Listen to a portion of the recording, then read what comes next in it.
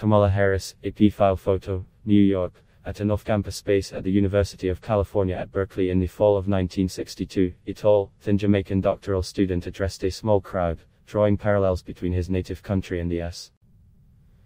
He told the group, a room full of black students, that he had grown up observing British colonial power in Jamaica, the way a small number of whites had cultivated a native black elite in order to mask social inequality.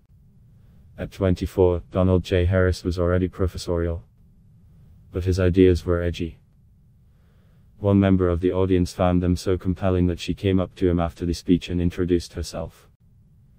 She was an Indian scientist wearing a sari, the only other foreign student to show up for the talk on race in America. She was, he recalled, a standout in appearance relative to everybody else. Shamala Gopalan had been born the same year as Harris, in another British colony.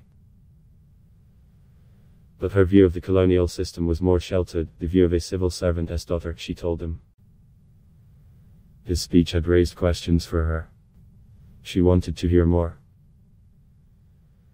This was all very interesting to me and, I dare say, a bit charming, recalled Harris, now 82 and an emeritus professor of economics at Stanford University. At a subsequent meeting, we talked again, and at the one after that. The rest is now history. Senator Kamala Harris often tells the story of her parents' romance. In her speech at the Democratic National Convention last month, she said her parents fell in love in the most American way, while marching together for justice in the civil rights movement of the 1960s.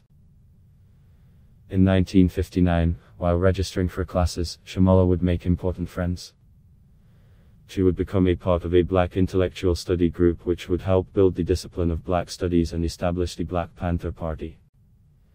The group, later known as the Afro-American Association, was the most foundational institution in the Black Power movement, said historian Donna Merck.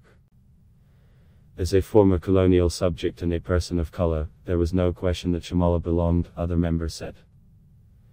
In 1961, when Harris arrived on campus, he, too, fell in with the study group.